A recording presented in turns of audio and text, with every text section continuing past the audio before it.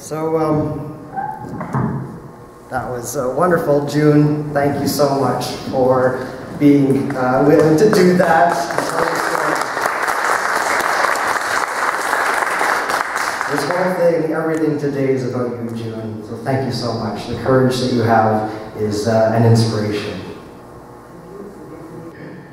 Yeah. As I'm listening to you, I'm thinking, wow, why don't we have, I mean, maybe you do, but I don't know it, but why don't we have a gang of known bullies sitting here? I know. I'm thinking in a class, in a school situation, we've got that kind of bullies, get them down here and have you addressing them and, you know, putting the mirror in front of them. Because that's something they don't actually realize, but they don't realize it.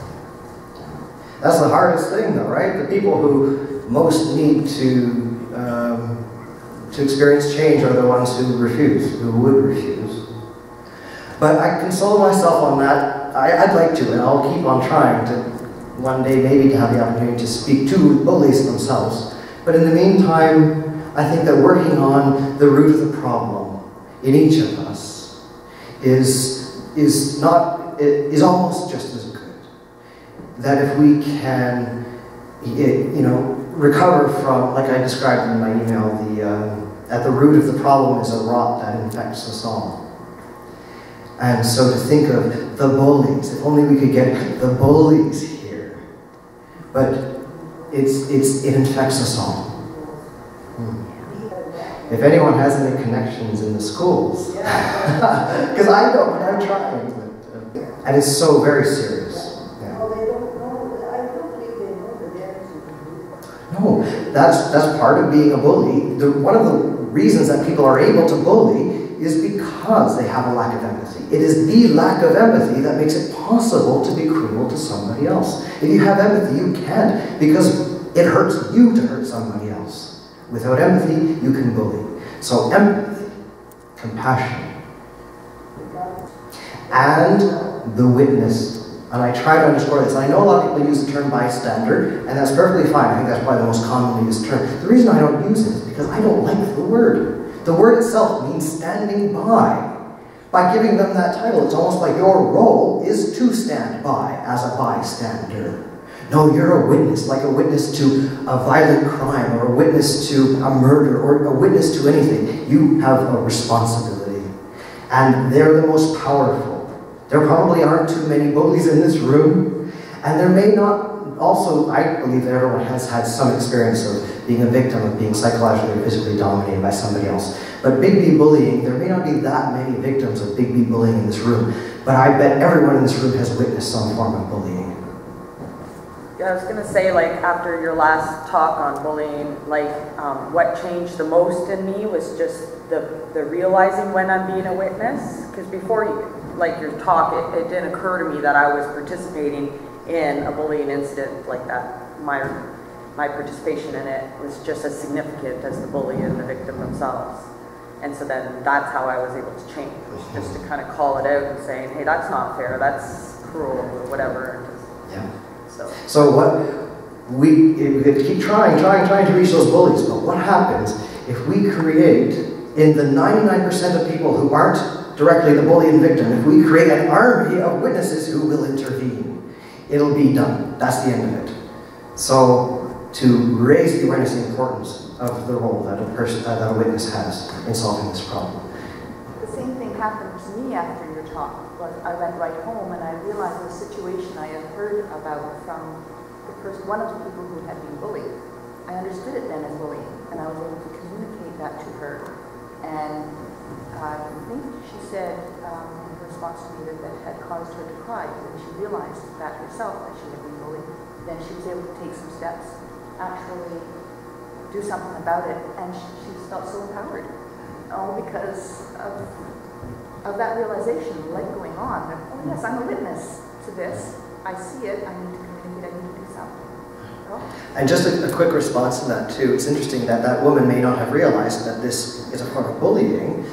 And me, that first time, the first time that bullying was brought up at all, at my very first talk, my answer, the question was, have I ever been bullied? And my answer was no, I've never been bullied in my life. And then I go and do this bullying presentation, and I do a good think through of the problem. And I realized I have. It's been psychologically dominated by somebody who used my own fear to exploit me. Okay? So it's not just the person who punches you and things like that. There are many, many forms of harm and exploiting fear as an act of violence against somebody else. Yeah. I found this book in the Kingston Library. It's titled The Parents' Book About Bullying by William Boers. Anyway, I had my mother read it, and now I'm reading it, and my mother commented, like, most people will know that the harm bullies done to the as the author calls the targets, people who are being bullied. Mm-hmm. But when my mother read it, and now I feel the same way, never actually thought of it from the bully's point of view. They themselves have a problem. And what we need to do is get to the root of that problem. Well, it could be you don't end up being somebody who treats somebody cruelly unless you have experienced cruelty. We don't come out of this, we don't draw it out of thin air. We learn, right? So somebody acting like a bully isn't just this awful product of society. This is somebody who has experienced being cruelly treated, who learned it. Like June, your story. The first time you told it to me at our last talk, where you said that the girl spit on her hand and slapped you across the face. And that took, almost a perverse form of creativity, isn't it? To spit on a hand before slapping somebody. And I bet $1 million that somebody did that to her. Which is tragic. She should never have done what she did to you, and nobody should have done it to her. Right? Yeah. Sometimes when I try to keep things in perspective, sometimes I think of the origins of words, because words are old, often. And to me, the word bully, I know what it is, but it doesn't really create,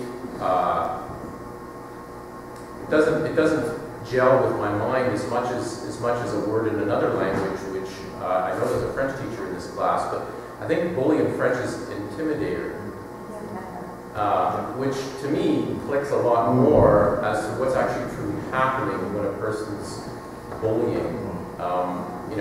It's about fear, it's about control, it's about sadness, all the things that we talked about. I think in some ways, looking at the word in other languages sometimes can help us understand and explore it more, because it's in every world, it's in every nation, but how it's perceived can be different by the way it's said.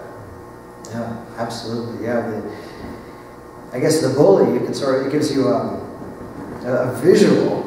I imagine it, a bull going and goring and trampling and this massive force coming. But that's not subtle, is it, bully? So we often we can get confused perhaps and only think of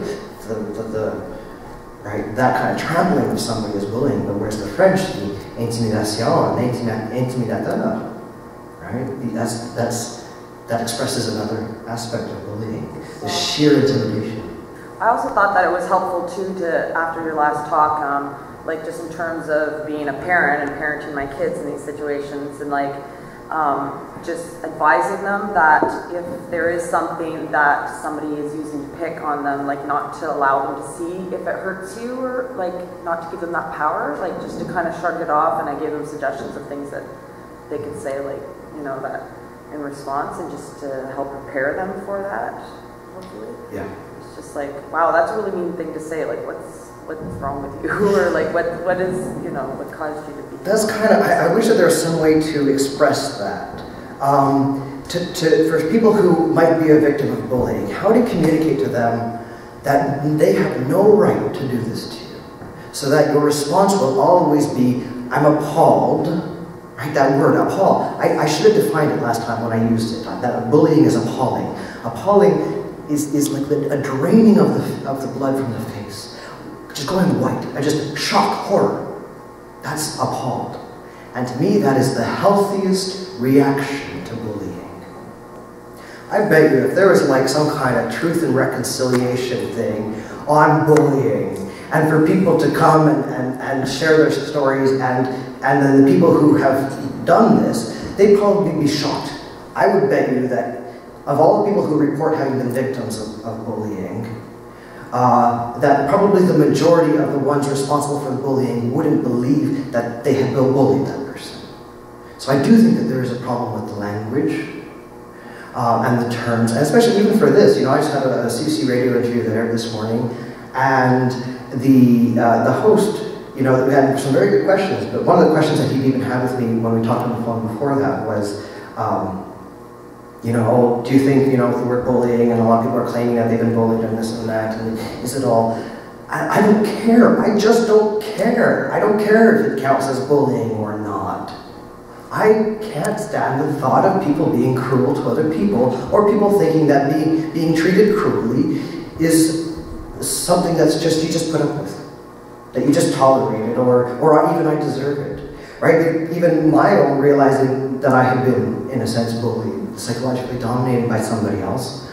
I haven't actually said that until just the radio interview that was this morning. I was even thinking, should I even say that? And with my talk, that some people won't admit when they've been bullied.